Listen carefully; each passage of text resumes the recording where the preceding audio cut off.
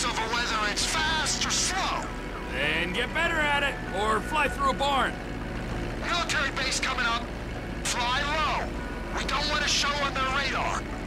Keep low, over the swamp, boss. So the guns are going to Mexico?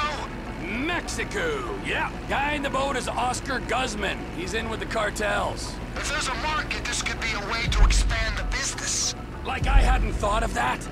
We might be able to buy into Oscar's thing, but leave that to me, Ron.